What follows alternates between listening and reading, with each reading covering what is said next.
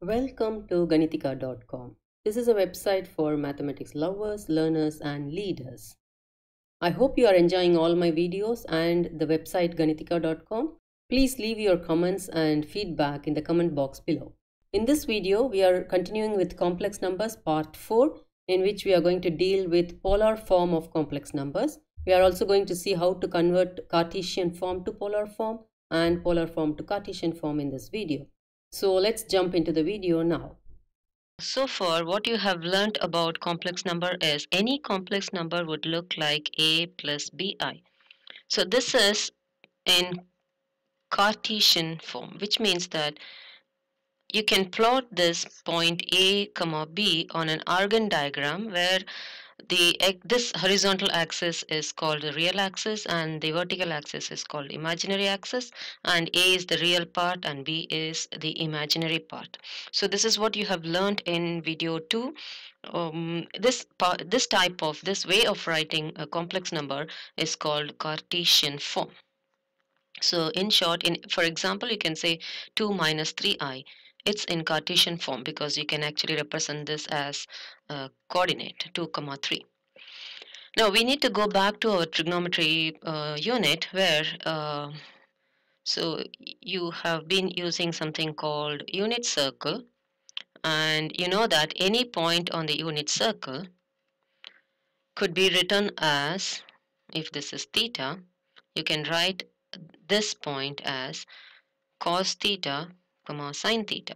Yeah, I hope you know this. This comes from trigonometry. But what if this was not a unit circle, but you had the radius of the circle to be equal to r? So what happens to this part? That's what we are going to see as converting the Cartesian form of complex numbers to polar form. Consider this circle, and this circle is not a unit circle, therefore the radius is r. Okay, so if you take any point x comma y, the length of this point from the origin is r units, and you know that this is y and this part is x. Okay, so you have a right angle triangle y, x, and r, and if you know this is theta, then how can you write y as in terms of x and theta and r, and how can you write x in terms of r and theta?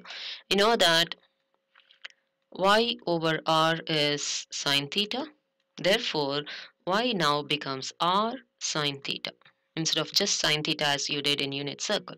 So in the same way, x becomes r cos theta.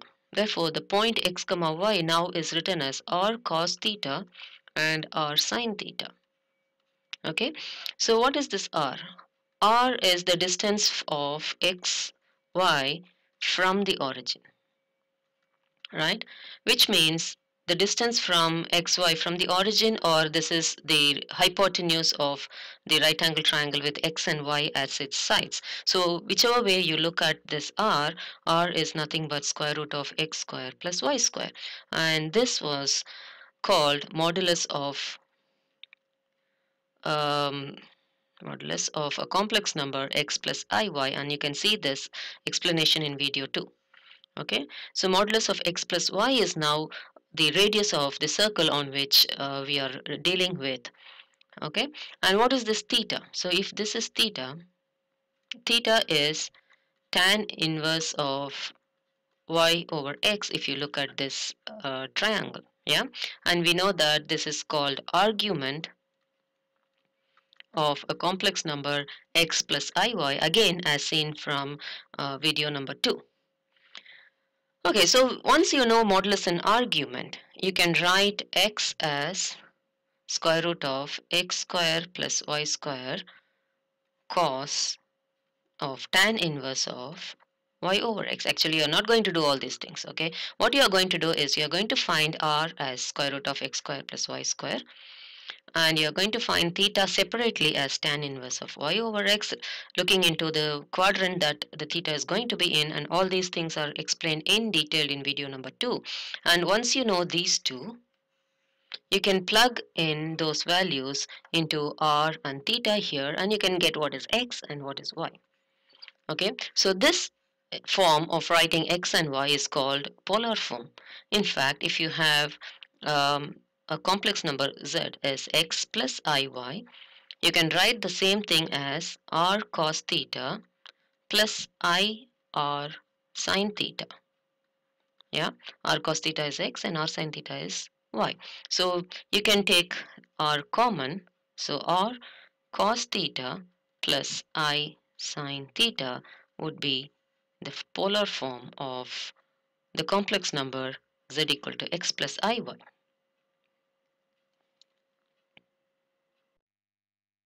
What did we do now? So if I have z complex number as x plus iy, then the polar form of this is r cos theta plus I sine theta, because x is r cos theta and y is r sine theta, and where r is square root of x square plus y square and theta is tan inverse of y over x, and depending upon where the angle is, you have minus or plus answers, or 0 to pi or minus pi to 0. In this case, r cos theta plus I sine theta in short form is written as r cis theta. So in general, r cis theta means it's r cos theta plus I sine theta. So what happens to the conjugate, r cos theta minus I r sine theta, right? I can take the r out again. So let's just deal with cos theta minus I sine theta. So in this case, you should remember that cos of minus theta is cos theta because it's in the fourth quadrant, and sine of minus theta is minus sine theta, right? Therefore, I can write this cos theta as cos of minus theta, okay? And then I can write minus sine theta as sine of minus theta. Okay, so cos theta becomes cos of minus theta and minus sine theta becomes plus sine of minus theta. So as you can see, this is cos theta cos something plus I sine something, which is of this format. So I can call this as r cis minus theta. So r cis minus theta is the conjugate of r cis theta. Okay, remember this. You might have to use this in some places later when you're adding, subtracting, multiplying complex numbers.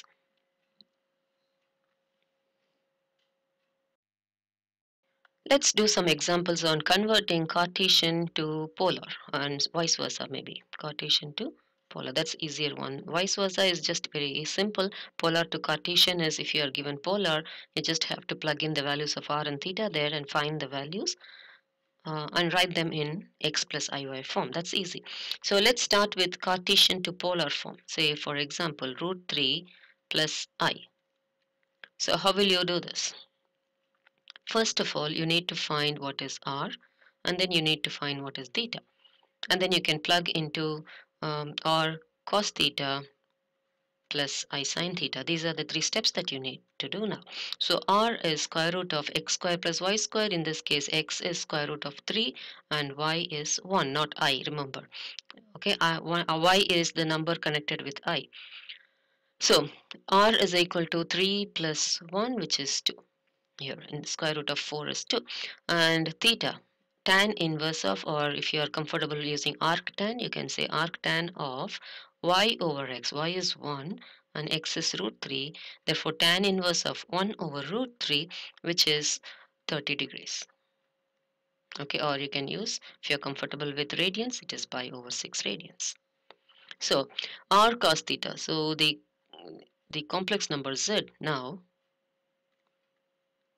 is 2, because r is 2, cos pi over 6 plus I sine pi over 6.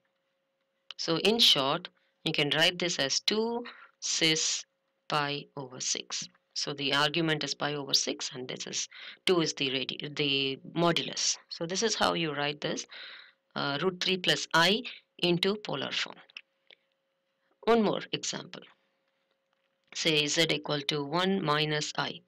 So the first thing to find is what is x? X is 1 and y is, remember, minus 1. So remember these two. R is square root of 1 plus 1 because it's squaring x square and y square and then adding them. So don't worry about the minus sign for x or y. So this is square root of 2. And theta is tan inverse of minus 1 over 1. Why am I writing minus 1 over 1? If you look at the graph, where does this 1 comma minus 1 be? It is in the fourth quadrant. So 1 comma minus 1 will be somewhere in the fourth quadrant, which means it's negative answer from 0 to 90 degrees. So this is tan inverse of 1 with a minus sign outside. So tan inverse of 1 is 45 degrees, therefore this is minus 45 degrees. So z in polar form is square root of 2 cis minus 45, or you can write square root of 2 cis minus pi over 4.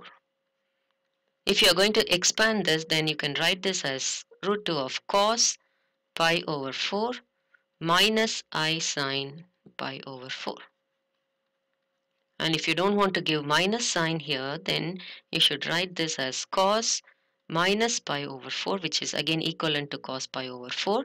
But this minus becomes plus I sine minus pi over 4. And you should have noticed that I need to have these two angles to be the same in the polar form.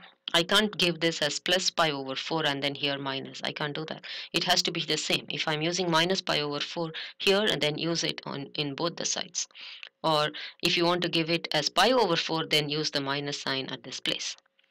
Okay, hope that is clear in this context where you are changing Cartesian to polar form.